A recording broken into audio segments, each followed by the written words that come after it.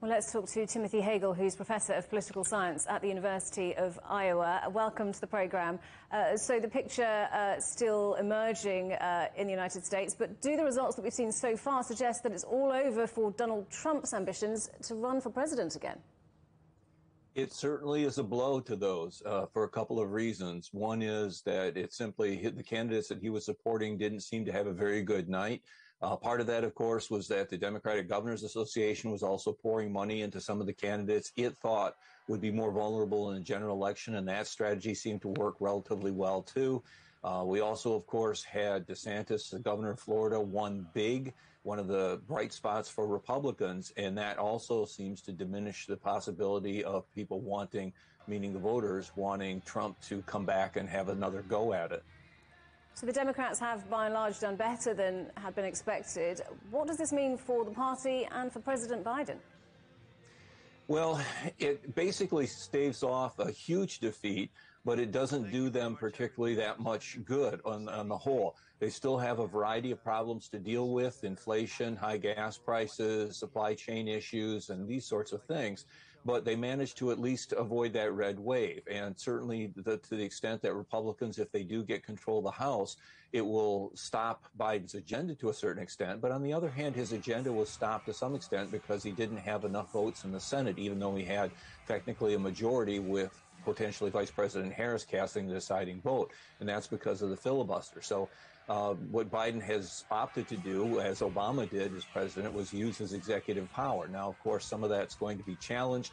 And of course, as your correspondent indicated, if the Republicans control the House, there are going to be investigations and such. But for Biden, it's basically just sort of a holding action more than anything else. And I think a lot of voters are probably not going to be, Democratic voters are probably not going to be overly happy with having him run in 2024 as well. So we may see a possibility that neither Biden nor Trump ends up being the nominee for their major parties. Let's talk a little bit about his agenda, because Ukraine is becoming an issue for some on the Republican right. What would this mean if the Democrats lose their majority in the House of Representatives for the country's stance on Ukraine?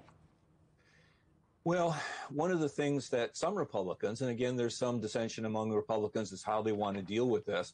That certainly there are concerns about making sure that Ukraine doesn't lose.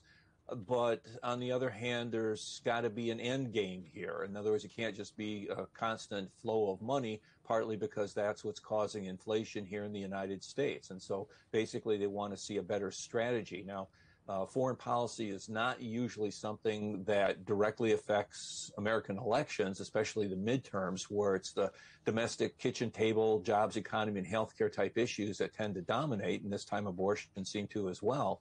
So foreign policy may become a bigger issue down the road, and especially if Republicans start to push back and say, look, we can't just keep spending money to Ukraine. Now, again, if Russia has withdrawn to certain lengths, if maybe that's a signal that they're going to pull out entirely or have a different strategy. Maybe there's going to be some kind of ceasefire. You know, we can only hope that that's going to end quickly. But if it doesn't, then Republicans may start to exert more force, at least in the House, and maybe try to convince people that, okay, we need to have a better idea of what the U.S.'s role here is, and it needs to have, again, some sort of end game so that we don't get caught in some sort of, as the phrase goes, an endless war. Professor Timothy Hagle from the University of Iowa, good to talk to you. Thank you very much for joining us today. You're welcome.